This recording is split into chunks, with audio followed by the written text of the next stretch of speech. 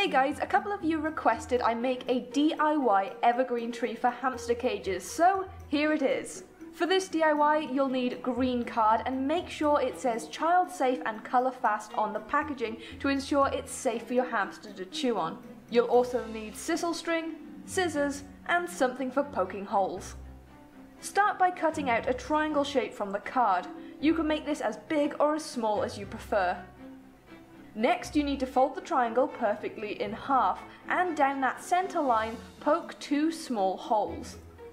Repeat these steps until you have a total of 4 triangles, all folded in half with holes in the same places.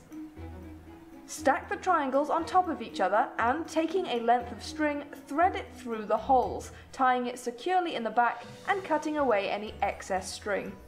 Unfold the triangles, stand your tree up, and you're finished!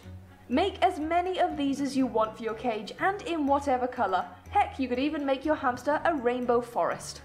I know this video was short and sweet, but if you enjoyed it, please don't forget to leave a thumbs up. You can also share it with your friends and subscribe to the channel if you haven't already. Thank you so much for watching, and I'll see you next time. Bye bye!